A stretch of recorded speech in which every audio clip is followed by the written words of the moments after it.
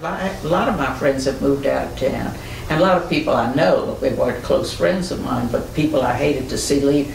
I was heartbroken at what I saw when I came down here. I mean, I was upset about it, but I really didn't get it until came down and saw it myself.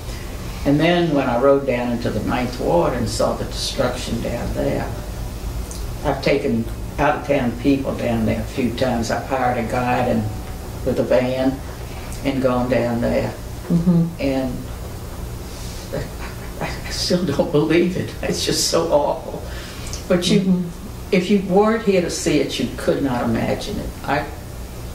And I still think they never really gave the whole total picture, not the right picture, but the total picture of what happened to this city. You mean the media? Yeah. They were wonderful about giving us publicity, but they did not put across the degree, the extent of the damage to the city.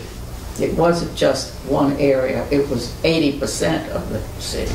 And I ride up Claiborne Avenue. I go out to Oxford Clinic a lot. That's my home away from home now.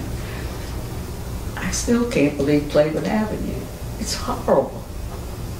It's never been beautiful, but it's terrible.